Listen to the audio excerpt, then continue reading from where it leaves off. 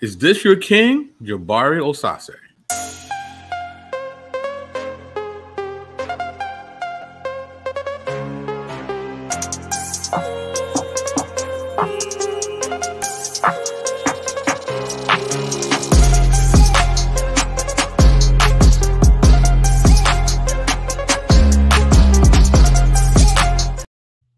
Yep, what's going on, party people, in the place to be? Go by the name of the BK Apologist, transmitting all the way live. New York is the city, Brooklyn is the borough. What's good? What's popping? Yeah, it's Monday. Hope everybody had a great Memorial Day weekend. Those of us who have served our country, we just want to salute you. Regardless of where you lie within the political spectrum, I feel like we need to support our troops, and we appreciate everything you have done and continue to do for us, right? So I want to just put that out there. And, of course, we got to say what up to the party people in the chat. We got Enya Kenya. Am I saying that correct? If I'm not, please forgive me. We got Shotty Mills in the building. Prime Minister 66. We got KJ. We got Tyler Lott, Bars and Scripts. We got Michelle Turner. We got DSC in the check-in. We got the incomparable, the indelible Nate 2D2 in the place to be. And, of course, as always, if you have not yet already, please like, share, and subscribe. Please put this link out to your various corners of the interweb so people know that we are in here about to do business. And if you like how it goes down with the BK, you can give a little digital donation in the PayPal. And if you like to be a monthly supporter of BK, you can become a patron where you get an assortment of goodies to enhance your personal Bible study. And of course, I have my cohort, partner in crime, from the other side of the Mason-Dixon, none other than Mr. MJ Jackson. What's going on, sir? Hat tip to you, BK. Grace and peace to the chat on this wonderful holiday evening. Yeah. Is This Your King series continues. And, I kind of forgot about this particular individual because we've done so much videos on this person already. But, he is somebody who is very influential in the conscious community. So I'm like, well, we have to, spend just a little bit of time, talk about a couple of things, And, I appreciate Jabari because he's a mature man. He holds himself well. He's willing to publicly debate. He doesn't go into the mud and sling mud. I mean, he'll throw the occasional shot, but that's cool. It's all love when it comes to that. So I definitely appreciate him having a thick skin and knowing that it's about information and it's never personal over here with us. You know what I mean? But with that being said, there's some things we would like to look at when it comes to Mr. Osaze. So, before we do though, right? MJ, what are your thoughts concerning our friend Mr. Osaze? What are my thoughts? Well, yeah, I would second most of the things that you said. Jabari Osaze, points to his audience that he's both a priest and occasionally he'll put his historian hat on. Right. So, we want to see what that Ivy League degree is worth tonight. He will let us know that he will march out his pedigree. In terms of having studied at the feet of, Yosef Ben Yochanan and, John Henrik Clark and, all of the Pan-Africanist ilk. And so, we want to see what that's about. But like I said, I do respect the man. I admire how he can carry himself in those circles over there, yes, where self-discipline can be lacking. So shout out to him. But I've wanted to interact with his material in a more in a more prolonged fashion. And here it is. Definitely, here it is. So with that, all right, sir. 5 minute mark. Let's get to it. Let's get to it.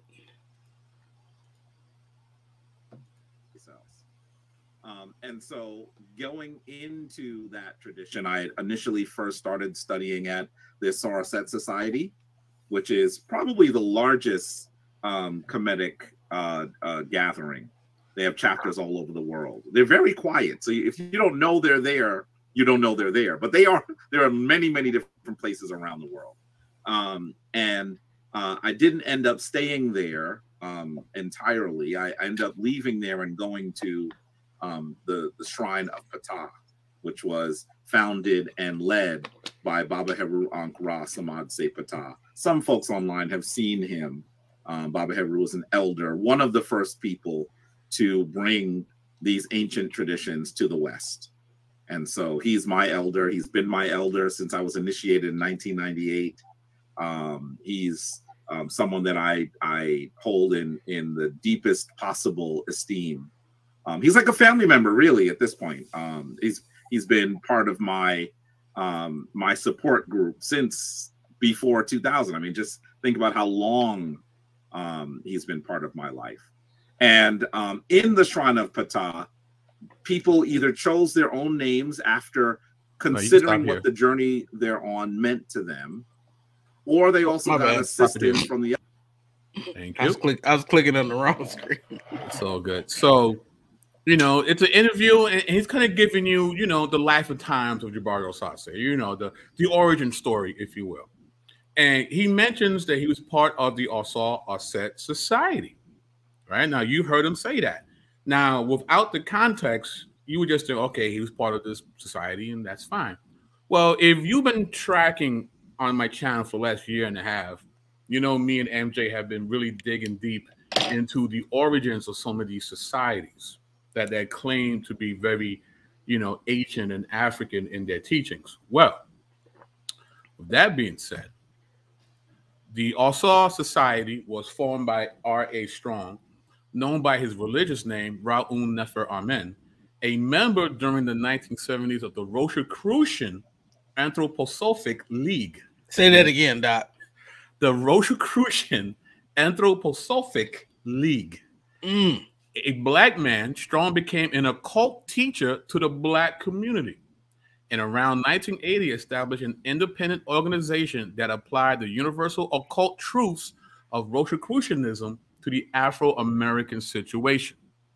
Strong has written several occult texts, The Realization of Neter Nu, Health Teachings of the Ageless Wisdom, and Meditation Techniques of the Kabbalists, Vatinus, and Taoists. So this is the society that our good friend Jabari was a part of. And later on in the video, you will hear he was there for at least a good 8 years. So this is not African teaching. This is Rosicrucianism draped in kente cloth and a kufi. That's what this is. And not that we care what he believes. He's free to believe whatever he wants. But it's that, you know, in his community, we get accused of participating in a white man's religion. But every time we, you know, we peek through the blinders over there, the white man just pops out.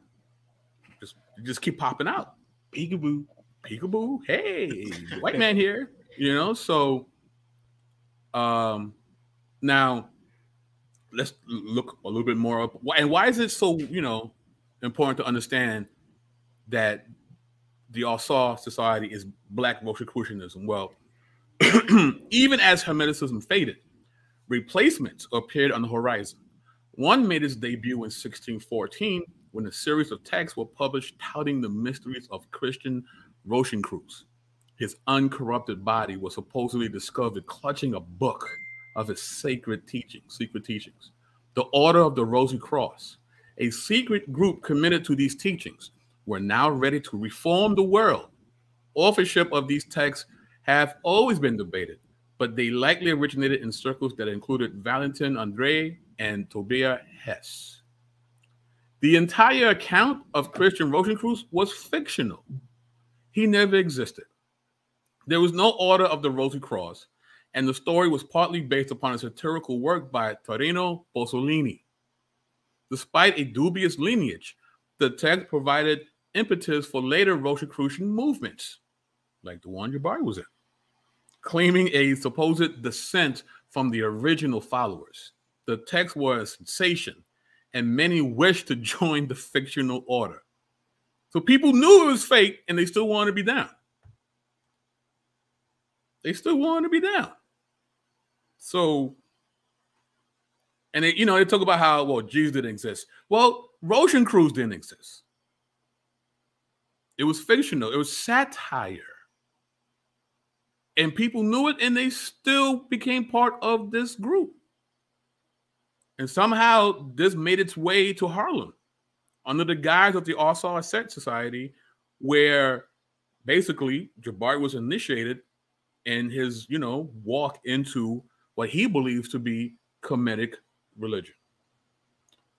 MJ, your thoughts? Well, I mean, this is kind of similar to it, in my opinion, to what Wallace Farad Muhammad did.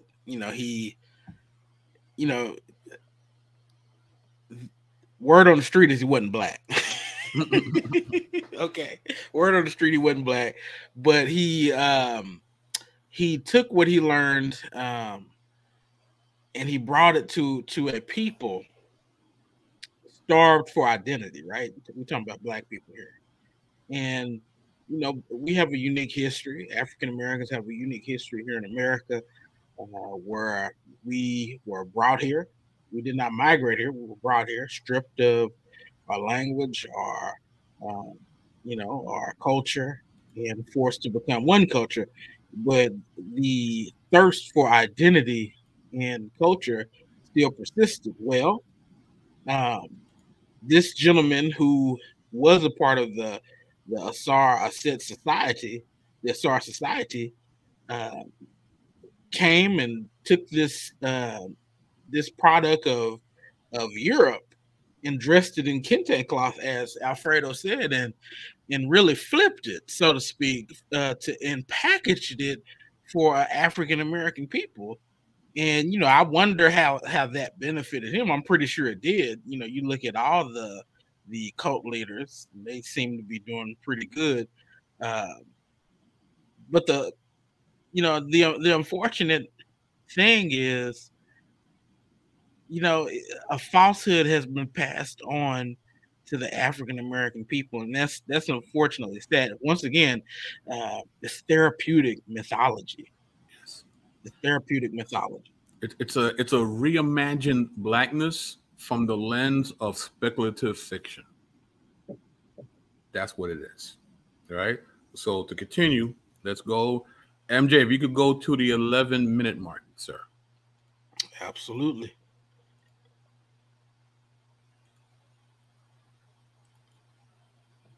As I did my study, that institution was not disconnected from the entire history of Christianity and what happened to people of African descent. So as I continued to learn, there was a point where I realized that I was no longer a Christian. And that was a very, very difficult moment. It literally happened at a moment that I realized that I was not going to be the same person. So to some degree, some of that training began while I was still a Christian. Mm-hmm. I'd started studying history. I had started studying, well, what did spirituality look like before Christianity? What did Africans do? How is it that I got to where I am? What happened in my lineage, my direct lineage, and in the recent and a bit more distant history of people of African descent in the West? As I continued to study that, I got to the point where I had begun to, in many ways, I wouldn't have called it that then, but I began to be a practitioner. I began to recognize the movements of the heavens and the movements of the stars as a divine, as above and so below. That the way that we should look at this cosmic journey that we're on and draw inspiration. So to answer the yes, he was a Roman Catholic. He went to Catholic school in Queens. Most of his education actually was Catholic school until he went to college. So, yeah, he'll bring it up. You know, if you listen to him talk about his origin, you know, so it's not like a secret or anything. He grew up Roman Catholic. So he said something very interesting, right? Now, mind you, he's talking about ancient African Christian, you know, beliefs, you know. But then he says something very interesting. He says, as above, so below. Where have we heard that before? Well, 2 fingers on the right hand point up and 2 on the left hand point down, meaning as above, so below. These words and accompanying gesture are familiar to occultists. They are drawn from the ancient works of Hermes Trismegistus, whose writings became popular during the Renaissance and Reformation. In reality, Hermes Trismegistus was a Hellenistic creation, and most of the celebrated texts associated with this supposed Egyptian sage postdated the New Testament. Thus, this view of Egypt was totally baseless, but this was not known until after it had molded the consciousness of the West. And we actually seen him in his last debate, the debate that was supposed to happen with Garfield. He has quoted Hermes specifically, right? So this is, again, part of, you know, his understanding of what he believes to be ancient Egyptian religion. But as we see here, he was a Hellenistic creation. He didn't exist. Hermes didn't exist, and Rosicrucius didn't exist. So that's 2 people that's very much monumental in his quote-unquote spiritual journey that don't exist. But then he'll turn around and say that Jesus didn't exist. Right? So, yeah. So, anything you want to say before we continue, sir? Yeah, I mean, it's looking like the emperor has no clothes, and you know, as you pointed out earlier, you know, we went on this journey to get behind the origins of the conscious community, and I think it started late 2021, and you know, we carried that over. But yeah, Hermes Trismegistus. It, you know, is once again a fictional character. It's a creation from Europeans, and once again, we are projecting that back on African people. Why? Well, therapy. I don't want to psychologize this stuff, but and I'm not going to. I just think that it lacks evidence of being true. I'm just gonna keep it philosophical. It lacks evidence of being true. So when something is not true, you can continue to believe it if you want to. You just you lack a factual basis which to base that belief upon. And okay, that's fine. But when you start coming for Christianity, these are the type of things that can happen. This is very true. Very true. And with that, it's going to keep on happening. So, sir, if you can go to the 13-minute mark, please, if you will.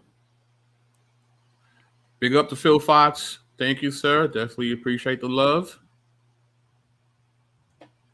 1990, when it became clear to me, I read several books, but the one that really set me on the journey, that turned the light bulb on, or in some ways opened another door to me, that book was Christianity Before Christ. I'm looking for my version that I have of it, by John G. Jackson. I'm not sure how many of you have read that book, but it is it's an amazing text. And it was in some ways jarring when I completed the book, and I had connected what I was reading to the other things I was studying. I began to recognize that I could no longer do what I had done, that I was different now. It wasn't my intent, but it happened. And I remember reading the book, finishing the book, and dropping it right where it was. I was standing in my dorm room, 1990, a freshman at Cornell. I dropped the book where it was, and I literally walked out of the building into the snow. I didn't put on my coat. I didn't put on my boots. I didn't put on a hat. No scarf, no glove. I just walked into the snow. It was really a jarring moment where I was questioning what I knew about who I was, what I knew about how I and the people that had come before me got to this place, to where we are. Stop it here. It was frightening. So again, we're getting a lot of great insight in the life and times of Mr. Osaze. So now this is prior to him going to the Osaze Society. So this is Peter Parker getting bit by the radioactive spider moment for him, right? This is as he said, jarring. This was something that resonated. It was paradigm shifting. This work from John G. Jackson, right? So let's just look at Mr. Jackson here for a second. This is from Afrocentrism, Mythical Past, and Imagined Homes by Stephen Howe. Good book. Yeah, very good book. An especially interesting case is the use made by Afrocentrists by writings of Albert Churchward, an English medical man, ardent Freemason, and amateur Egyptologist. Writing in the first decades of the century, he is cited as an authority by such figures as Molefe Asante, John G. Jackson, and Henry Olea, and repeatedly by Yosef Ben Yaakov. If you know anything about Albert Churchward from our previous videos, he knows that he cites Hermes Trismegistus quite a bit. And that these guys quoting from him, they're quoting from Hermes. Okay, this is the guy that caused Jabari to walk into the snow. Jackson's own much later magnum opus, carrying the same main title as his and Huggins' predecessor, Introduction to African Civilizations, and to a limited degree based on it, appeared in 1970. Jackson's work, like that of Chancellor Williams or J.A. Rogers, is an uneasy mixture of acidacious, independent scholarship and wild fantasy. Though with far less of the latter than there is in Williams' writing or that of several younger Afrocentrists, Jackson certainly exhibits some of the now familiar faults of this kind of history writing: an indiscriminate use of sources, including reliance on mystical and global diffusionist speculation by the likes of Albert Churchward and Gerald Massey, romantic inflation of the glories of past African kingdoms. All right? This man his books, again, it's a reimagining of blackness, right? Now, blackness itself is a social construct, right? And the current reality of blackness is not an easy one, just to say the least, right? So what people like him have done is given a alternative. It's a reimagining of blackness through speculative fiction. Something like, listen, you don't know, but you come from an ancient people from a glorious and distant land. We was kings. Right. Now that you know who you are, it's time to take your rightful place and eke out your revenge against those who have caused all this disdain. Now, you can swap out that place with Africa, Israel, Morocco. It doesn't really matter. But again, it's a reimagining of blackness. This is what is being peddled, okay, by people like Mr. Jackson. Other parts of Jackson's work, especially those which deal with the more recent past, are merely romanticized rather than wholly fantastic. His yet more ambitious Man, God, and Civilization similarly makes lucid and vigorous attacks on targets ranging from organized religion to Eurocentric historiography, with a reliance on sources that were at best dated, as at worst, as with Churchward, Godfrey, Higgins, and Jackson's greatest hero, Gerald Massey, downright eccentric. So, I mean, it's look at the stuff that this guy is using. You know, and again, if you've seen our other videos, I don't want to, keep repeating ourselves, but again, Gerald Massey relied heavily on stuff from the Corpus Hermeticum. And a guy who didn't exist. A corpus of literature that was nothing more than Greco-Roman fanboy fiction of ancient Egypt. Not Egypt itself, not the actual indigenous people of Kemet. Right? This is the stuff that they were looking for and used. And to this day, people are still using these sources. Again, it's a reimagining of blackness via the lens of speculative fiction. Now, for believers like ourselves, we also deal with the construct of blackness. But the thing is, one of the side effects of the gospel is that we deal with the actual reality of the state of blackness today. Like, we actually deal with it. We don't do this, well, what if we was from this other? We don't do that. We deal with the current state. Right? Now, the gospel isn't specifically for that, but when you align yourself with King Jesus, one of the side effects is you dealing with the actual state of blackness and not some fanciful alternative escapism. Right? As much as they like to say Christianity is just, pie in the sky, historically, when you look at the church, yes, we are a supernatural body of people, but we're very much grounded on terra firma. Like, we here. We deal with what's going on in this planet. And we fight to bring God here through the gospel. MJ. Yeah. I have a fondness for John G. Jackson a little bit.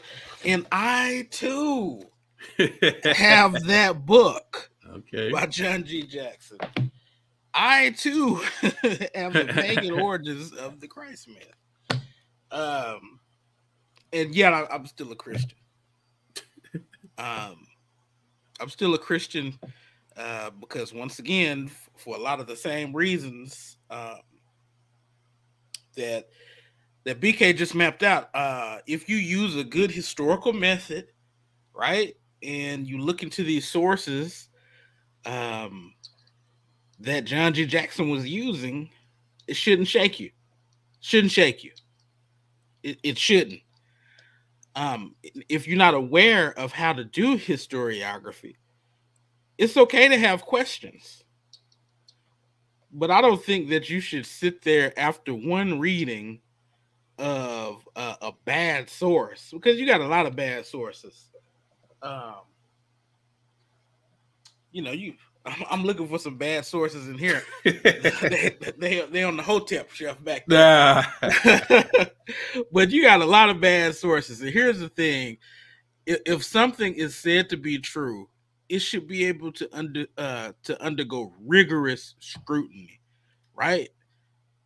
There was nothing, and no, he was a young dude at the time, right? No disrespect to him. There was nothing rigorous about what happened. Nothing rigorous about this book, right?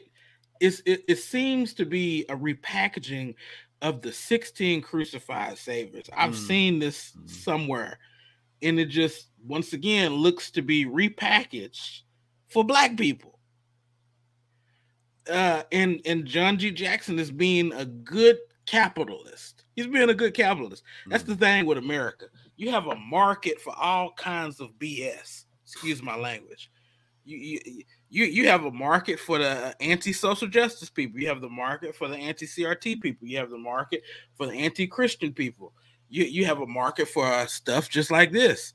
And what John G. Jackson was doing is like, hey, and this is probably not his motive. This is just what I see with a lot of these people, is that they tapped into that market. And one of the unfortunate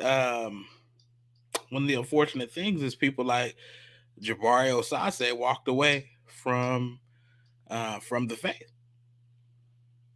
Right. I mean, in a sense, he kind of is a victim. Yeah. Of this reimagined blackness, because there was a hole in him, right? The same hole that's in all of us, right? And we want it to be filled, but it got to be filled with the right thing, and it's a God shaped hole. Only God can fill it, But these other things are trying to fill and replace something that only God can fill. So he was somebody who was sincere. I believe he's very sincere. And when he read this book, it was jarring for him. It was a paradigm shift for him. But unfortunately, he was sold a false bill of goods. He was basically victimized by the very book that caused him to, such jarring. But let me say, Judge Jackson deserves his own "Is This Your King" segment. But let me just read this, right? Okay. And this is on page 166. Gerald Massey and his school have argued persuasively for Egyptian origin of Christianity, claiming that the whole of Christian Bible, Old and New Testament, are traceable to religious records in ancient Egypt. Massey presented his opinions backed up by impressive documentation. I cannot discuss these works at length, for that will require a book in itself. However, Massey did publish a book of 10 lectures, the most important being The Historical Jesus and the Mythical Christ. I shall discuss this work briefly. Okay, so let me just say this about Massey's 10 lectures.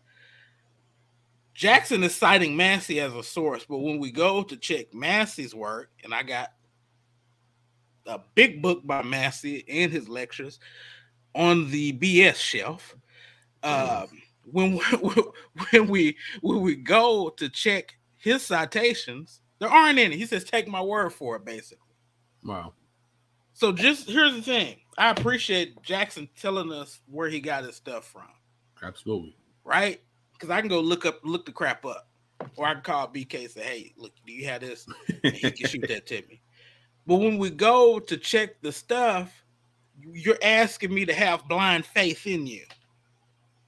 And I'm just not willing to play these types of games. And that's the type of stuff that's in this book. Wow. And people go take issue that the man is dead while y'all picking on him. Like, hey, this is the type of stuff that people are reading and walking away. So, yeah, we got to say something. Right. Absolutely. It changed this man's trajectory his whole life from this book. Yeah, we got to address that. That's crazy. So, sir, if you can now go to the 26-minute mark. 26 minuto.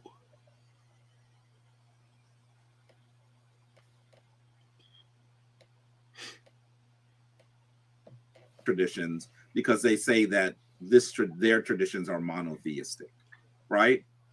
I truly believe it's a distinction that is not a value-based distinction. But many who are practicing the Abrahamic traditions have made it sound like they are the evolution of human spiritual practice. Like, people were doing some things and eventually we found our way into the right way, which is monotheism. That's kind of how it gets described sometimes, But I'll honestly say to you, true monotheism or true polytheism doesn't exist, right? In ancient Kemet, there is clearly, as you've mentioned, the concept that there was one divine force. There is one divine force, and that one divine force operates in specific manners based on the situation. And so if this divine force is all things, is everything, how do you name something that is all things? How can you describe the ceiling if the ceiling and the floor are the same? All right, you stop that. How would you describe it? And we've heard him use that metaphor before. So, this force. He believes in this force that permeates through everything, right? The chair, including the chair and the ceiling. I think Star Wars got it right. When Obi-Wan first explains the force to Luke, it's basically the same premise. Yeah. It's the same premise. It's pantheism. It's pantheism. We got a word for that. Yes, we do. Pantheism. And pantheism has a lot of problems. But go ahead. Lots of problems, which we've dealt with in the past. But again, this idea of these many modes, right? It wasn't that they had multiple gods. It wasn't that they had a pantheon. It was one force in many modes and symbols. Now, again, sounds interesting, but is that indigenous Kemetic belief? Where do they? And it's not just him that says this. Many of them in the conscious community would agree that, you know, the Netarus, the Neters, aren't gods, but traits and attributes, right? So where would he get this from? Well, this should be familiar to many of you. Again, with Plutarch, as with all foreigners, the animal gods of Egypt were a sore stumbling block. And he is fain to pass them off as mere symbols or as utilitarian interpretations. See, Plutarch, mind you, who fancying himself a Kemetic priest, couldn't read the Metal Netter and had, you know, a limited amount of knowledge about ancient Egypt, didn't like what he saw. Like, it can't really be, you know, actual gods. It has to be symbols, right? But Greeks and Egyptians, or Egypto-Greeks, brought up under Hellenic influence, desired, like Plutarch himself, to steer a middle course between atheism and superstition. Wherefore, the grosser side of Egyptian religion was dropped or treated symbolically. This is from P.D. Scott Moncrief, the Journal of Hellenic Studies, volume 29. Right? He didn't like it. It was icky to him what these black people actually believed. But it can't be this. So I'm going to clean it up for them. It must be symbols. Right? So again, this is not indigenous to the people of actual ancient Kemet. This is again fanboy fiction from a white person who fancied himself a Kemetic priest, but had limited information and couldn't read the glyphs. So what he did was he put his own, you know, philosophy and only used Egypt as a centrifuge for his own Platonism. Right? He wanted to show how great Platonism was. So he used what he thought of ancient Egypt some symbols to reinforce the virtues of his Platonism. You know, that's what's happening here. He's actually a little racist here. Because what the black people believed in, that's gross, he says. It's gross. It can't be that. It can't be an actual pantheon. It gotta be symbols. He sounds like most dudes I see on 125th Street in New York. They say the same thing about ancient Egypt. It's crazy. MJ, your thoughts? Yeah, once again, it seems to be a repackaging of European thought, a repackaging of colonized, right? Because what the Hellenists did was colonize Egypt. So, you know, this is just colonized thought.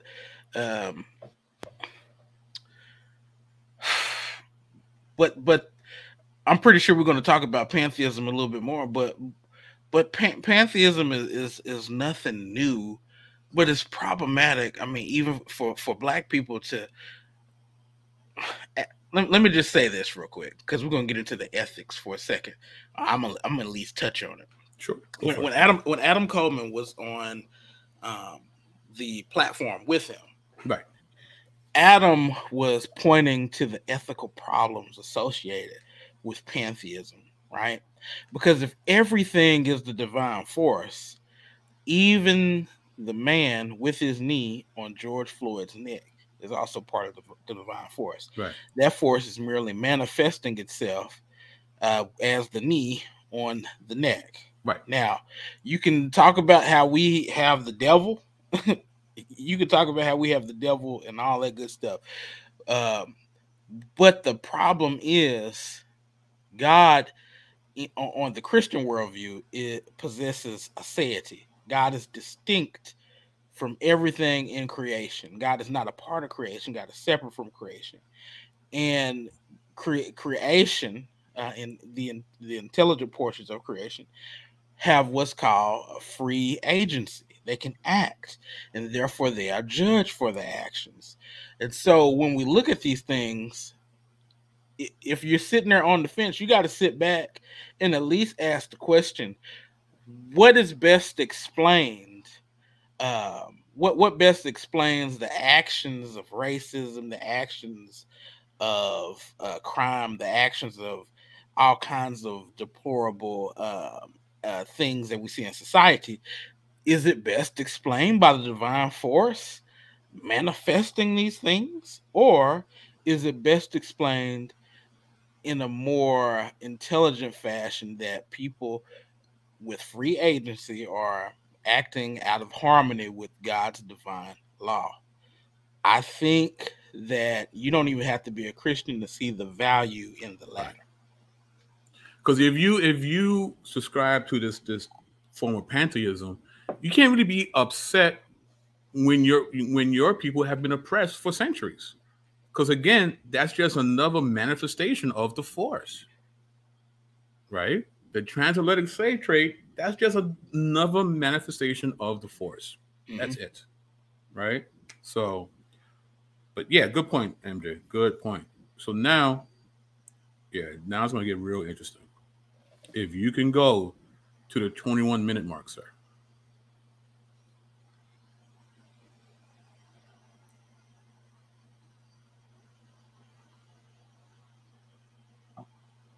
In the Kemetic spiritual tradition. All right. So could you talk about the Ankh? Well, I'll talk first about my Ankh, right? So when you're a Kemetic priest, usually most Kemetic priests have a carrying Ankh, right? This one was crafted by Baba Heru. It's silver, right? It's made of silver. And this in many ways is a commentary, an acknowledgement of the fact that as a priest, I'm expected to have my life in my hand, right? That this is my title in many ways. And if he's me with my Ankh, they recognize I'm a priest and that I'm there for their assistance, right? The Ankh itself is a powerful symbol. It's a powerful symbol. It is one of the most important symbols in ancient Africa. And it is connected to, first of all, it's known to be the symbol of everlasting life. And there are lots of reasons why people say that it is structured in the way that it is. But one of the reasons is likely because this section here represents the female reproductive organ, reproductive unit. And then this represents the male organ. And then together we see them combined to represent offspring. There are some that argue about that definition. I was challenged once to argue, and I said, well, if there are reasons why that's the case, and if you want to discuss it, let's discuss it. But definitely that's one of the reasons why. Stop it. So let's discuss that, shall we? Let's discuss that. All right. This is from The Quick and the Dead, Biomedical Theory in Ancient Egypt by Andrew Gordon and Calvin Schwabe. As early as 1864, Brugush pointed out that ancient Egyptians endowed the spine with life-giving properties.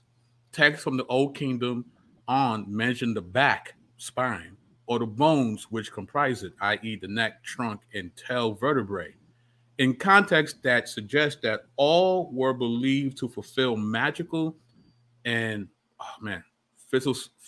physiological functions in reproduction and revivification of the dead. Now, remember, we're going back to the actual indigenous people. Like, what did they believe? Right? What did they believe? So, all right, here we go. Thus, in Pyramid Text Utterance 336, The king says to the son, God, hail to you, bull of bulls, when you rise. I grasp you by your tail. I grip you by the root of your tail. As for my corpse, it is rejuvenated. And similarly, in Pyramid Text Utterance 539, quote, I will ascend and rise up to the sky. My spine is the wild bull. My vertebrae are the two innards. I will ascend and rise up to the sky. As in these examples, many such texts also refer to bulls. All right, so when it's time for them to resurrect, in a sense, to come back, through the duat and make it to the afterlife, the spine plays a major part, but it's also about bulls as well. There's a lot of talk about bulls and spines. All right. In addition to these particular parts of the skeleton, the most durable part of the body showed that in late texts, semen was said to come from the interior of the bones generally. Okay, this is what these people believed. They believed that the spine played a major part in the emission of semen. Okay. These Egyptian beliefs about the spine and its role in reproduction are apparently central to a great deal of religious thought, especially in funerary contexts. Relevant texts are most concerned with extending or renewing the life of the deceased. In the first instance, the pharaoh acts which in a fused, integrated society such as ancient Egypt may also be considered the ultimate acts of preventative and curative medicine, respectively. Not only do some of these otherwise obscure passages from the funerary literature become more understandable when examined in light of the Egyptians' already apparent knowledge of the bull's anatomy and physiology, but in terms of further relationships that could not have escaped priests' notice during frequently portrayed dissections of sacrificial bulls. If you was a Kemetic priest, this is something that you did. It was part and parcel of your ministry, right? Dissecting these bulls. And there was a connection with the spines and these mighty animals. So much so that they made their way into spells, right? These utterances to help someone to make it from here through the duat, right? There was a connection, and they found a connection through the dissecting of these animals. All right, so I hope you're tracking with me here. There's a lot. Clearly, some such reassembling of the body text, like semen from bone text, are intended to convey to the deceased the power of gods or bulls. As examples, we see in Pyramid Text 2128b, your spine is the door bolt of the god. And in Book of the Dead spell 42, you have come to it, marrow of the elders. I am Ray, abiding of favor. I am God's vertebrae. Within the Talmudisk, my back is that of Seth. My phallus is that of Osiris. My belly and backbone are those of Sekhmet. Interesting in the context of bull anatomy, specifically our Pyramid Text 138c, 1313c, translated, my spine is that of a wild bull. My phallus is that of Apis, right? So this idea of revivifying a corpse and bringing back all its body parts, the way it was able to do that is if it had this spine of a bull, okay? There's this vertebrae. Evidence exists also that the Egyptians believed that not only were spinal bones especially rich sources of semen because of their more abundant marrow, but that particular sections of the spine were especially endowed with life's magic or serve other physiologic functions. Now I had to go into the screenshots because I need you to see the symbols here, right? The particular importance of the thoracic vertebrae. Since bones, their marrow, and especially those of the spine were sources of life's magic as semen, of special relevance of elucidation of and explanations of for the origins of Egyptian theories about reproduction, are origins of the other hieroglyphs more commonly used? And you see the different glyphs here, right?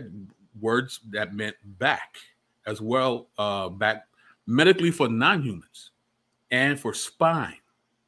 Similarly interesting, we believe, are for gifts and 3 other hieroglyphs, right? So the glyphs are representative of vertebrae, right? It says they all represent usually 4 thoracic vertebrae of an ungulate mammal. In lateral perspective, with the bodies of the vertebrae indicated with the long spinous processes projecting dorso-caudally, animal origin of these is apparent since human thoracic vertebrae lack this process. Candidate animals indigenous to ancient Egypt include the wild bull, domestic bull, sheep, goat, ibex, and hartebeest. Are simplified or more hastily drawn versions of these same structures. All right, now we get to the meaning of the Ankh, right? Because we needed that backstory, we needed that context. We come now naturally to consideration of the actual symbol for life, living and related concepts, Ankh. And note that it is more or less the Kahun veterinary papyrus uncommon ideogram written upside down. Treatment of Ankh showed that already in early dynastic times, it could be represented as an object made of something flexible, such as cloth or reed. However, his own exposition centers around a beautiful stone dish, probably of First Dynasty, in the shape of an Ankh, a liquid, Fisher thought water, but put into the loop of the Ankh and then poured through the stem in a life-giving ritual. The Ankh symbol, as he pointed out, frequently associated with lustrations, but as we shall argue in chapter 7, this liquid may as well originally have been semen or its female analog milk. As to the object which the Ankh sign was derived originally, we are looking for something that has a loop at one end, projections to either side, and a straight shank from the loop, and which is associated with life-giving properties. An obvious candidate, based on the above, is a single thoracic vertebrae of the bull. And here, figure 6.2, one of the larger of the thoracic vertebrae of a bull, shown in caudal perspective. Note its long spinous process with slightly flared end portion in median line, the 2 lateral processes, and the vertebrae canal, though which passes the spinal cord. What does that look like to you, MJ? Looks like broccoli. It looks like broccoli, right? But also it looks like the Ankh. Yeah, it looks like the Ankh, right? If the Ankh was originally an ungulate thoracic vertebrae, which ungulate? Bulls and rams were both prominent among Egyptian fertility gods, and in the late semen from bone text discussed by Surion, the ram god Kahun is frequently the actor, or in one instance, the ram of Mendes, another fertility god. However, in noting the several implied relationships of the spine and its bones to the process of revivification after death beginning in Old Kingdom texts, one cannot fail to be struck by the frequent association of both the back and its bones and the process with bulls. Thus, while thoracic vertebrae of both rams and bulls closely resemble the Ankh symbol, the most substantial evidence, including that already presented, favors a particular connection of Ankh's origin with the bull. Why is that a big deal? Well, not for us, but, you know, for someone who has made the claim of being a chief priest of a shrine. And when someone asks the priest what he holds in his hand, why doesn't he say this? Now, he is within the ballpark, right? Because he says that it's life, you know, and it has something to do with reproduction. That's true. But then he goes into, well, this is the female and this is the male, and that together they form the child. I could understand that from a layperson. But he's not a layperson now, is he? He's clergy. He holds this in his hand.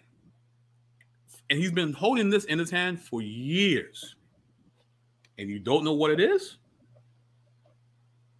You don't know what it is. Right? But if you look back at Old Kingdom texts, and you look at the pyramid text, and the coffin text, and the Book of the Dead, you can gather the data to realize, so also this is where the symbol comes from. It's a thoracic vertebrae of a bull, because these indigenous people believed that the spine, that part, emitted semen, which of course brings forth life. Right? To the mind of the ancient Kemetic person, that made perfect sense to them. So that's why the symbol is that, because it represented strength. It represented divinity. It represented, being, just fertile, right? It's this bone, this backbone is the causation of the continuation of life, according to how they saw it. But that's not what Jabari said, now is it? No. I've heard that same breakdown from Erykah Badu. The same breakdown. I've heard all of them say it that way. But I never heard anybody say this, because they don't go back to the ancient text. As much as they love to talk about it, right?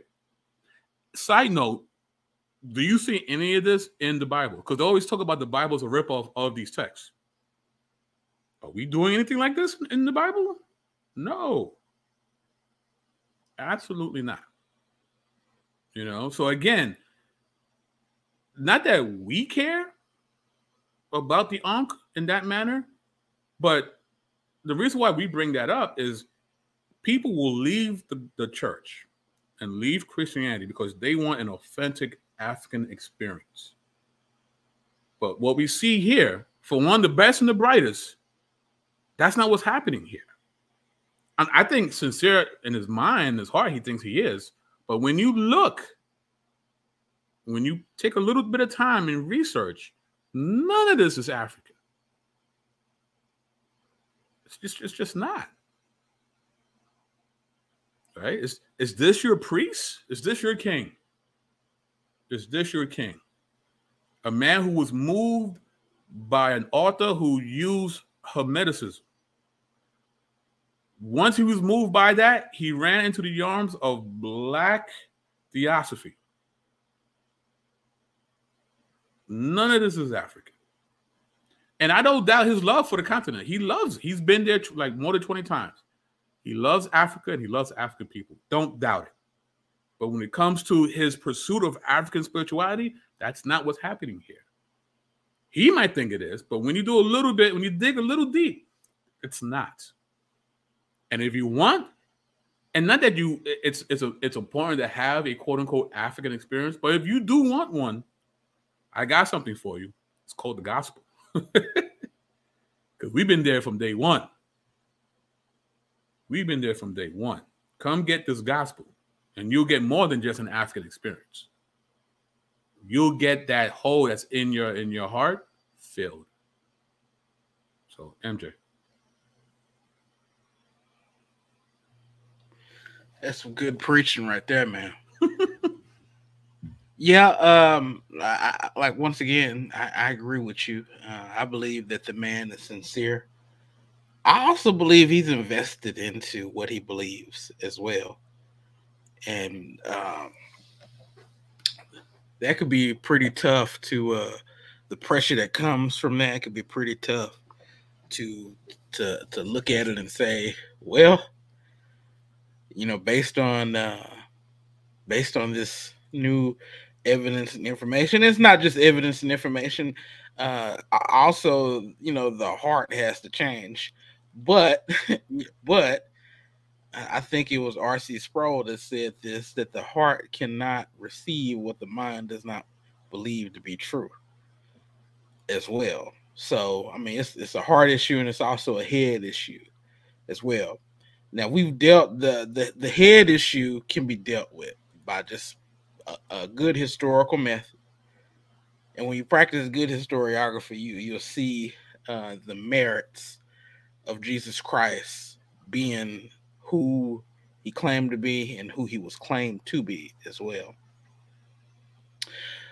As far as the heart issue, we'll just keep praying for the brother, right? We'll keep praying for him. And I pray for a lot of folks in the conscious community. Right.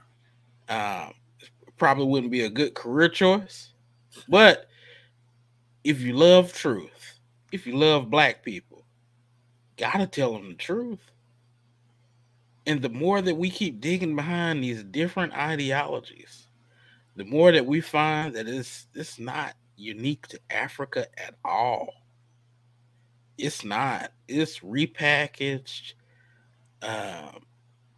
Eurocentrism and blackface. That's all it is. Yep. That's it. And it's therapy. Right. Therapy that doesn't cure you of your psychosis.